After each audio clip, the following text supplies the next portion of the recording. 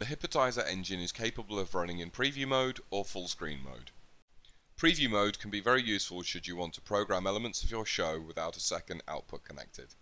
Full screen mode will send your output signal to the corresponding graphics card output and then to your output device, screen, projector or LED processor.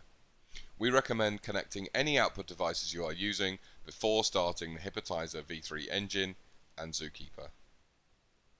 Should your engine try to start but fail due to connectivity, EDID or other issues, the engine will reset itself into preview mode and test image.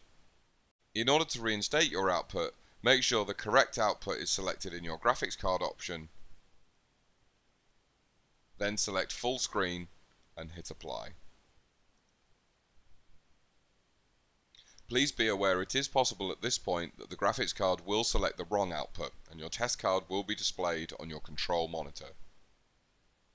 Should this happen, the best solution is to hold down escape for 5 seconds, which will disengage the engine, allowing you to select the correct graphics card output and once again apply your changes.